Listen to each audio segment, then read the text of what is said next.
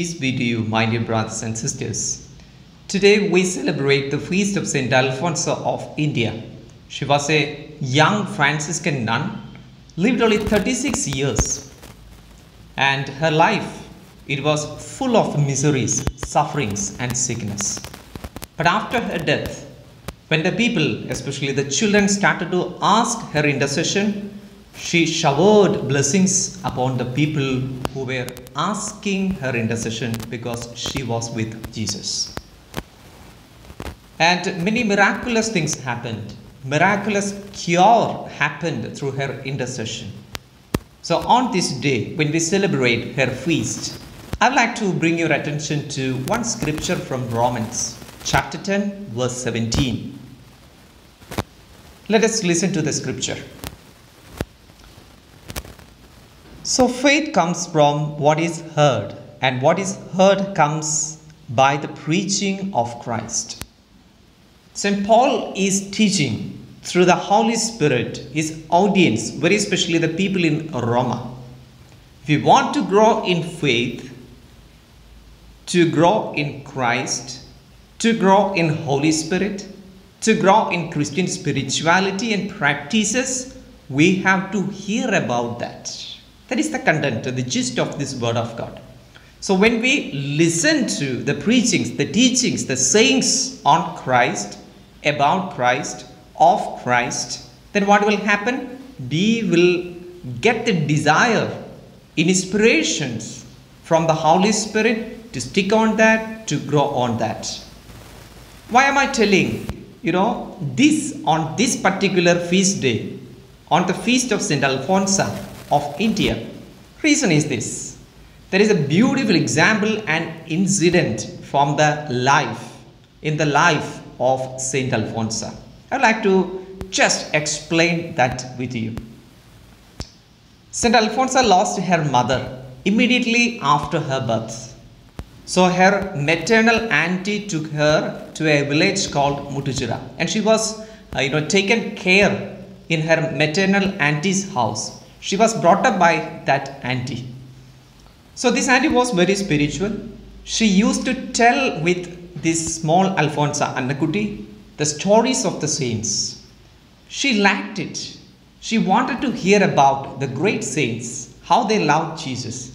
One day, this auntie, she was sharing with the Annakutti, small Alfonso, about the story of Saint Teresa of Lisieux, and that touched little Annakutti. And she was really taken up and touched and moved by the story of Saint Teresa of Lisieux, her prayer life, commitment, how she suffered, how she offered up her suffering, etc., to Jesus for the conversion of the sinners. So my dear brothers and sisters, that day the Holy Spirit planted a seed in her heart. I also want to become like that Saint Teresa of Lisieux. I also want to become a nun. I also want to lead a holy life. At last, I too want to become a saint in the church. See, when the mother is taking initiative to share, the Christian stories, inspiring stories, the gospel parables, etc. with a child, Holy Spirit is working. She is growing in Christian faith and spirituality. That's it. That's what Romans chapter 10 verse 17 is teaching us. When we are listening to, the gospel, Christian stories, sharings, etc., that will generate faith, that will bring us up in Christian spirituality and Christ. So here, today, when we celebrate the feast of this Indian saint, I'm bringing your attention to this passage and incident.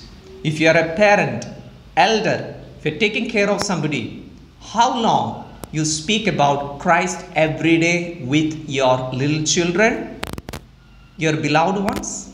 How many times you use the name of Jesus on a day? We have to examine. We should know that every child is having mind, body and soul.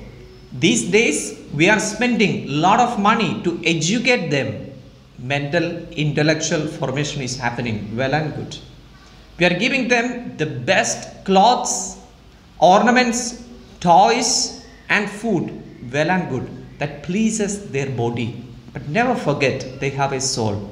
Are you nurturing the needs of the souls of your children? The maternal auntie of Saint Alphonse never forgot to do that. So we have a great saint in heaven. We are all proud of Saint Alphonse. So let us ask this question to ourselves. How much time I spend with my children?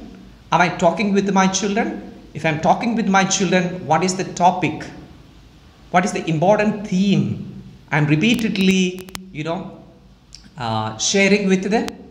Is it only about the higher education, getting a good job, going abroad, etc., making money and settling well? Or are you talking about the soul, Christian spirituality, gospel values, stories of saints? Then you can also expect, we can also hope that our children will also be with Saint Alphonse in heaven. So let us pray to Saint Alphonse today. Help us also to lead us in Holy Spirit, to lead a life in Holy Spirit, to generate the love and desire to become holy and also to become saints after Saint Alphonse. Let us ask her intercession. Let us pray to her for this. May Saint Alphonse bless every family, very especially all the parents and children. Saint Alphonse, pray for us. Let us receive the blessing. May the Almighty God bless you, the Father, Son, and the Holy Spirit. Amen.